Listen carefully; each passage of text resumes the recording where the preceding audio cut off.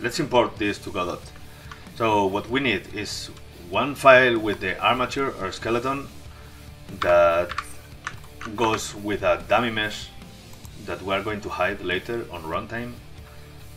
And these are the settings where I have these quick favorites for exporting GLTF.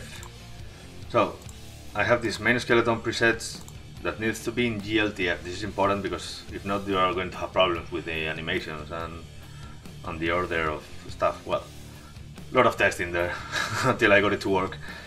So GLTF, selected objects. You don't need nothing in the meshes because extra info that you don't need. Nothing objects, but you need animations. Sample it if you want, and some skinning because it's needed to attach the dummy mesh. And yeah, you export it in this file and should look in this way. What do we have?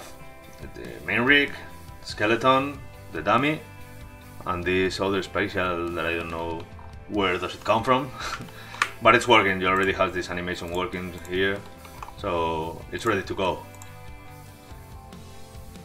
For the geometry, we are going to use GLTF as well, but with a different extension like GLB.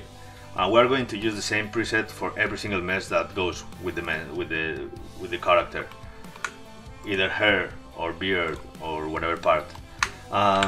These are the settings.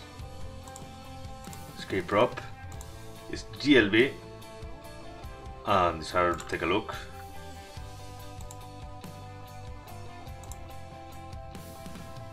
And yeah, what we are going to have,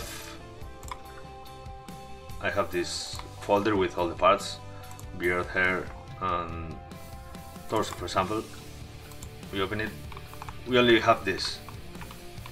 It already has a reference that it has a skeleton, and we are going to take this in code. We're going to take this mesh, we're going to duplicate it and include that in the main skeleton and get rid of this scene. I will show you right now how it's working.